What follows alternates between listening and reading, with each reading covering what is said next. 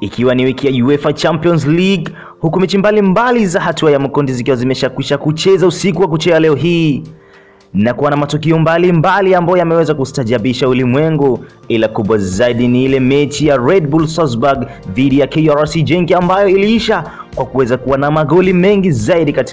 bila kutegemewa katika hatua hiyo ya makundi ya UEFA Champions League. Ikumbuke tu Mtanzania Mbwana Ali SAMATA, Kapteni Diego, anakipiga katika klabu hiyo ya KRC GENK, na jana aliweza kuwa uwanjani akikiwasha na kuweza kutupia goli kali katika kipindi cha pili na kuweza kuiandikia klabu hiyo ya KRC GENK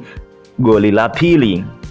Licha ya mechi hiyo kuweza kuisha kwa KRC GENK kukalia kichapo cha bao 6-2 kutoka kwa Red Bull Salzburg ambao walikuwa wapo nyumbani, mshambuliaji Mbwana Ali SAMATA alidhihirisha ubora wake kwamba yeye ni mchezaji wa next level, na hii ni kutokana na yeye alikuwa katika kiwango bora cha hali ya juu ambacho kilimfanya kuweza kuonekana japo timu yake ilikuwa imezidiwa. Goli la Mbwana SAMATA katika kipindi cha pili liliweza kuwainua mashabiki wa KRC GENK walikuwa wamekishakata tamaa katika mchezo huo, na magoli yakasimama vile 6-2 mpaka inapofika dakika ya 90 na mchezo kuweza kumalizika kwa KRC GENK kupoteza kwa bao 6-2. Ikumbukwe KRC GENK ipo kundi moja na miamba ya soka kama Napoli, Red Bull Salzburg pamoja na majogoo wa London. Hapa na wazungumzia klabu ya Liverpool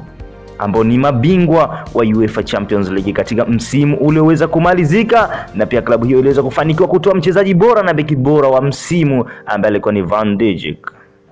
Mbwana Ali SAMATA ndiye gumzo katika ligi kuu ya nchini Ubelgiji, na hiko ni kutokana tu na uwezo wake wa kuweza kuzifumania nyavu vilivyo, na hali hiyo anazidi kuiendeleza kutokana na kupachika bao lililoweza kuwashtua mashabiki wote walioweza kuwepo uwanjani wakiweza kushuhudia mechi hiyo kali iliyokuwa ikikutanisha Red Bull Salzburg pamoja na KRC GENK. Mbwana Ali SAMATA Samago ni maneno ambayo mashabiki wa KRC GENK hayawaishi mdomoni, na hiko ni kutokana na kiwango bora alichonacho mchezaji huyu wa Kitanzania ambaye ndiye Mtanzania pekee kwa sasa ambaye amekwishawahi kuicheza UEFA Champions League. Ili usipitwe na taarifa nyingi zaidi, basi usisahau kusubscribe katika channel yako pendwa ya Sports TV kwa kubonyeza neno subscribe kisha kugusa alama ya kengele.